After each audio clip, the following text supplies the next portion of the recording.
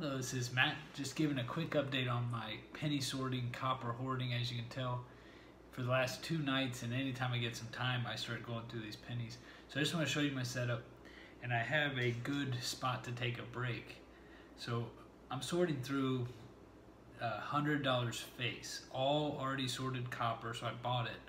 So I have $100 face value of pennies, so 10,000 pennies. I'm sorting, putting them in years, sorting them into bigger bags, and I'm really looking for older pennies, or pennies that will help me complete a book. So I know the ones I need. I just found a 1921.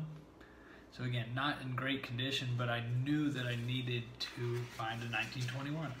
So just by chance I had a void, and that's why I'm stopping to do this video. But I'm gonna actually grab the camera and show you my setup here real quick.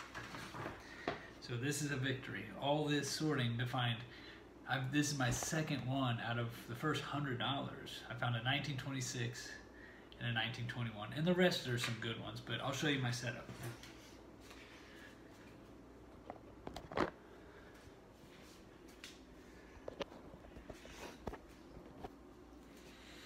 So we start with that, and I rig this up.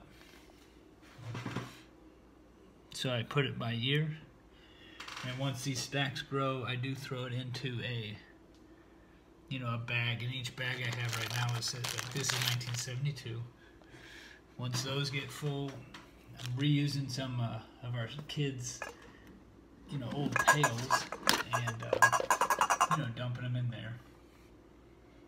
Then I'll roll them at someday. This is something interesting I found a couple years ago. If you want to make cupcakes of Ike dollars, it's kind of interesting. I don't know, we were playing with these earlier. And then here is, I found, the 60s are lighter. The 70s, I don't even bother putting them in here. I just put them straight in the bags. But the 60s are lighter, so I'm doing that. And then I'm rolling them as I go.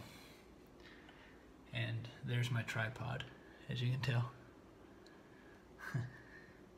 Alright, so this is me sorting through pennies. Again, I found a good one, so I'm giving myself a quick break for 1922 or 21. Landing it in the book. And now we get back to work. Talk to y'all later.